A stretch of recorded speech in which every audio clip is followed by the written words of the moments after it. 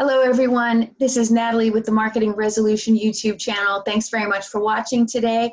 I am pleased to introduce you all to a colleague of mine in Moultrie, Georgia. This is Jon Forehand. How are you, Jon? Hey, Natalie, I'm great. Thanks for having me on your program. Oh, I'm so happy to have you. First things first, I got to tell you, I'm crushing a little bit on your Southern drawl. That's Thank you very much. I was born and raised in the South, and actually was in Paris a few years ago and on the tube, and someone said, you would be from the Southern United States. So my accent definitely gives me away. It does indeed. That's really unusual. Most of the time, traveling around the continental European countries, they can't tell the difference between a British, Australian, New Zealand, American accent at all. So props to the person who identified you as a Southerner. That's really pretty impressive. So, well, I wanted to chat to you today about the practice that you've built. And you've been at this for decades.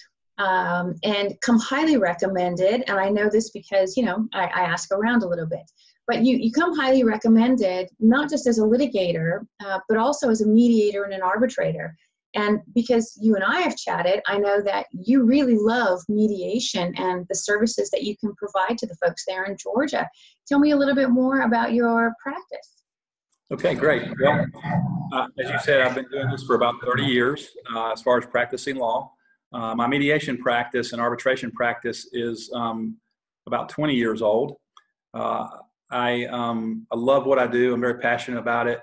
It seems like both in my litigation and in the alternate dispute resolution that I do, the common theme is really helping people in the broken places in life. And so my practice is really a calling to me. I really love what I do. I can't imagine doing anything else. And so my practice is primarily in South Georgia in the United States. Moultrie is located somewhere between Atlanta, Georgia, and Tallahassee, Florida. I am involved in about 7 different circuits in South Georgia, and some of my cases are privately retained, primarily through other counsel, and some of my cases are court annexed. Many of our courts see the value of dispute resolution, so I'm on the certified list with the Georgia Supreme Court for mediation and arbitration, and I love what I do. Well, it's really, really obvious that you love what you do, but this is a great industry. It's easy to be passionate about helping people, and in fact, you love helping people so much. That's the name of your website, lawyershelpingfamilies.com. That's correct. So, I mean, it's no surprise to me that that's really what drives you and what you're impassioned about. And do you have a typical client? Do you hear all kinds of different cases? Do you hear commercial cases, family cases? What kind of cases come through your office? All right. So primarily my mediation practice involves family law. And that might be a typical divorce dispute, custody dispute, or it might be something such as a dispute involving a family estate. In addition to that, I do personal injury dispute resolution and also business dispute resolution. So in a rural area, there's a lot less specialization than you might find in a bigger city like Atlanta. Sure. That makes sense. But I have to assume that gives you, though, a slight advantage in that you can be really evaluative. You've got a vast, I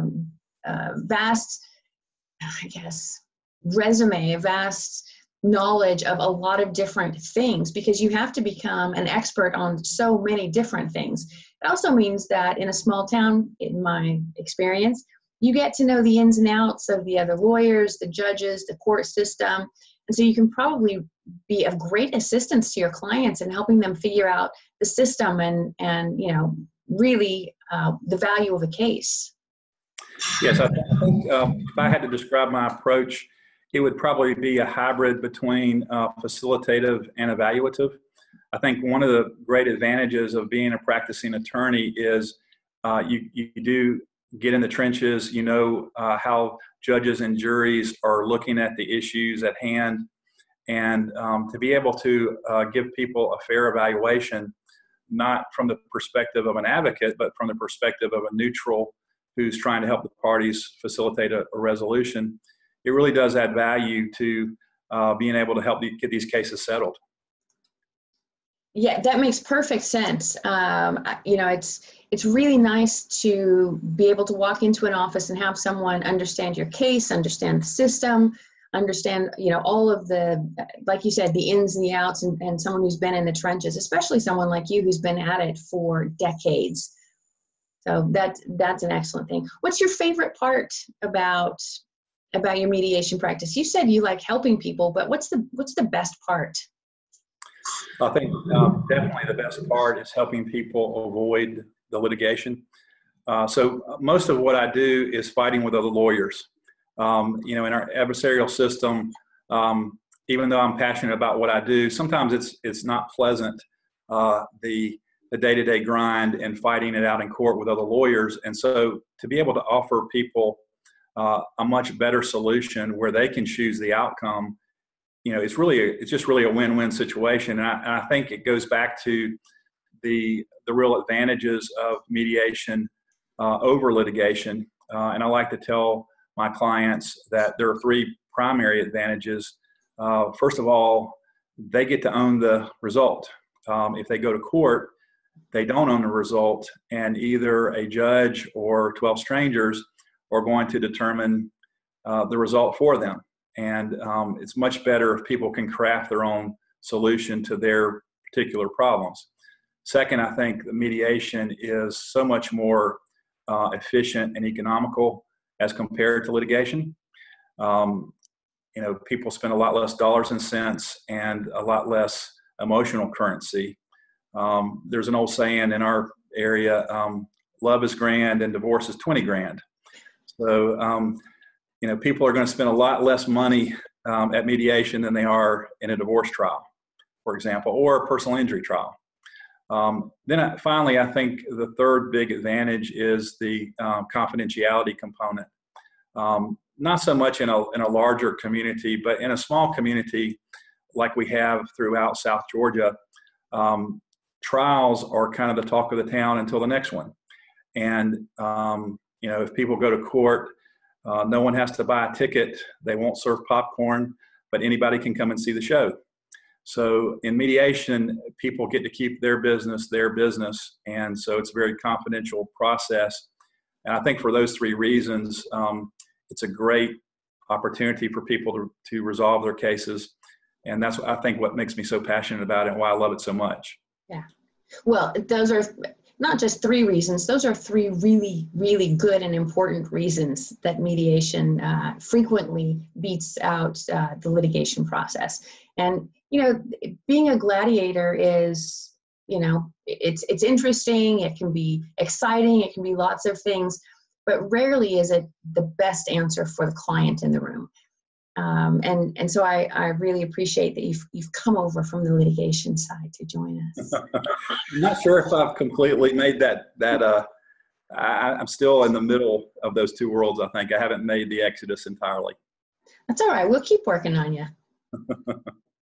Well, Jon, I want to thank you so much for your time. And I know you're a busy guy, but I really appreciate you spending a little bit of time with me. Between Georgia and France, there's quite a time difference, and I you know, I can't say thank you enough for setting aside this time in your morning. So again, for everybody who's watching, if you haven't already, please subscribe, like, and share, and be sure that you visit Jon Forehand's website, helpingfamilies.com. He's an excellent resource for my fellow Americans in the South. Thanks very much. I appreciate it, Natalie. Thank you very much. It's my pleasure. That's me signing off. Be good, humans.